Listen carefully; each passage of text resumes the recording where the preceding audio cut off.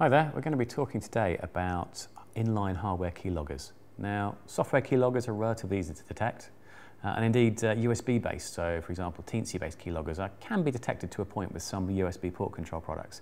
What we want to look at is inline keyloggers. Now this keyboard we bought from eBay. It actually matched one that a client asked us to go and insert a keylogger into. I want to show you how straightforward it is to capture information and how difficult it is to detect it. So here's an example, just this is a keylogged keyboard we've got. Very straightforward to use. So I'm just typing away, I'm doing my normal stuff, maybe I'm logging into an RDP box.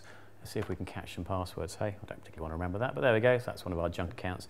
And yes, we will be changing the password later.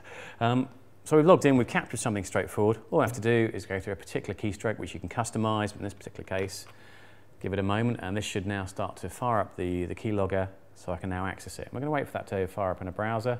So back to my file browser over here, and we'll just wait for it to pop up. There you go, so it's starting to arrive. We now have the keylogger connected to ourselves, so I can go and look at this.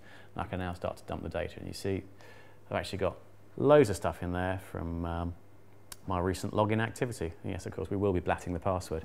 Thought it might be quite fun to actually show you how this works. So all I have to do, get my trusty screwdriver, which of course is the most important device for a hardware engineer.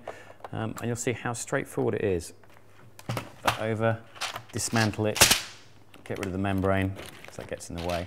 Here is our keylogger. It's inline, so it's very difficult to detect. Very straightforward bit of kit. You see there's a simple SD card on there, micro SD card that can record up to 2 gigabytes of keystrokes. And that's been a really useful way for us when we're out doing penetration testing of actually gathering customers' passwords. Hope you found it interesting.